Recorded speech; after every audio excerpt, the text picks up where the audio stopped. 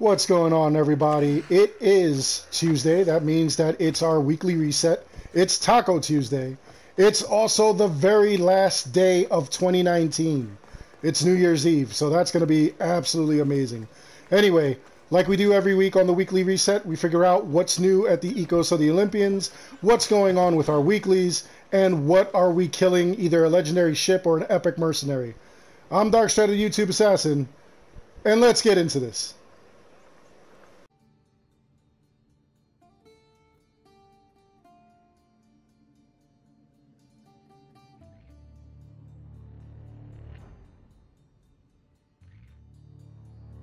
But I want to give a special thank you to all of the fans who have been purchasing my merchandise.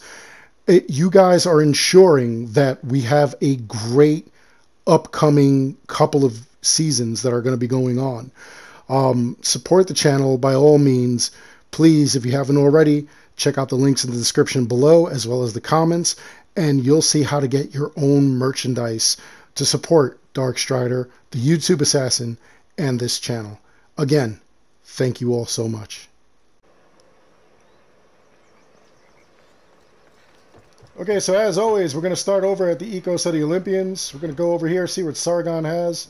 And he has a mermaid figurehead for 80 ore, which, I mean, if you're going to collect the ship parts, that's what it is. And we also have the Mighty Harness, which is part of the Mighty Heracles armor.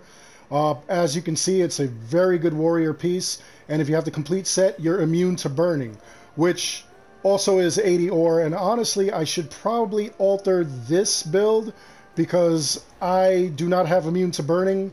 I just am not able to burn as bad as anybody else when I'm like on fire or anything like that. And being on fire actually increases the ability for me to fight plus 600%, which is pretty amazing. So as you can see, I'm not burning very well, only because I have this set. But I guarantee you, if I had the Heracles, the immune to burning, it absolutely wouldn't even burn at all. Anyway, let's go over, let's see what our weeklies are. So we have a couple, let's see, Bounty on an Athenian ship. That is our weekly for the legendary ship itself. So we're looking for the Trireme Salaminia. So we'll take that, and then we will look Charged Vengeance. This is our other weekly. And then obviously at the bottom is our daily. So Charged Vengeance. Let's take a look at that. Blood of our men is flowing. Huh. Well, let's see. Let's see what the quests are. And let's see. Charged Vengeance. Kill Athenian soldiers with swords. You need 15 of them. 15 Athenian soldiers with spears. And then 10 Athenian soldiers with charged melee attacks. This is actually going to be pretty easy, honestly. All you got to do is equip a sword. And you could actually charge attack 15 of them. Or at least 10 of them. That'll knock out 10 of the sword and 10 with the other thing, or you could even do it with the spear. And then obviously you do it with the spear as well. What you're going to want to do is just make sure that like your skills are up on both so that you could be a like more effective killer. Just because you're level 99 and you've never used a spear or a sword, that may cause a problem for you. You may run into some trouble. Anyway, so that's how we do that. This is obviously going to be, you could attack forts. You could go just find them in the wild, or you could even do it in the arena, which is probably even easier. You could do it on a battlefield, like a conquest battle, but I really don't think that that's the time for you to be doing this kind of stuff. But you could. There's an option. The charged attack may be tough on the battlefield. So anyway, we're looking at the Athenian ship, and let's see, the Salamina. Let's take a look at my ship parts and see what it looks like, being that I've already done them all. Let's see. Oh, there it is right there. Look at that. Didn't even have to go far. So that's the Salamina ship design. And we'll take a look at it. It kind of looks cool. I mean, I like the blues. The blues really pop with the gold there. Nice symbol in the middle there. These sails are kind of like weird, but you know, that's what that is. That's how it looks. So let's go attack it. Let's find it. Let's see. We're going to take a look at the map. And where are you exactly? This place is so big. I know a couple of people were complaining. They hope that the next game isn't this big. Look at this. I'm like right next to it. How crazy is that? All right. So I'm going to warp over there, and then I'll come back into it, so that way, you know, you're not seeing air. We'll be right back. And this is how close I was as soon as I warped. Look at this, I'm right here. So we're gonna go, we're gonna get these guys. You gotta remember that there are pirate ships around them. It's considered a pirate ship, but not really in the game it is. Like, the pirate ships will not attack it. They'll attack you, obviously. You want to take out the other pirate ships so that you have a clearer shot at the ship over there.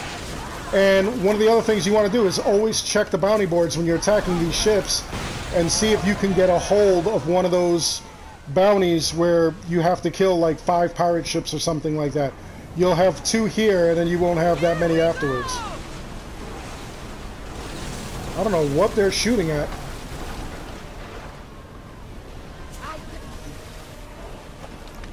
They must have thought that like I was a lot closer than I was, which is weird.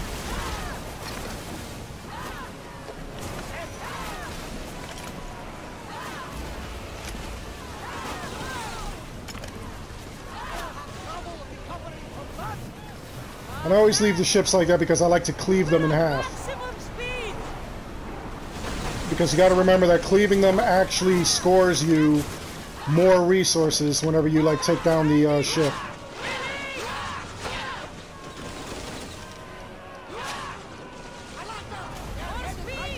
Wow, they're kind of tough this week.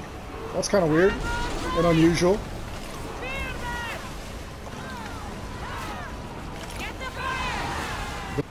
Alright, let's take out this ship.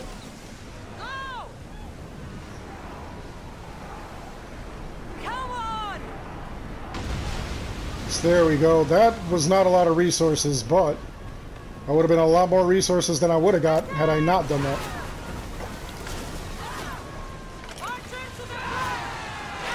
There we go. Now let's cleave this ship. We'll get all kinds of resources from it.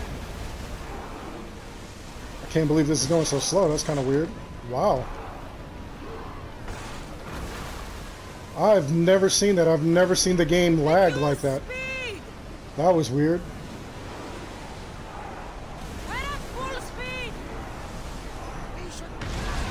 There we go. That's how you cleave. I don't know why this ship didn't cleave. That was weird. I was actually moving in slow motion towards it, which is kind of wild.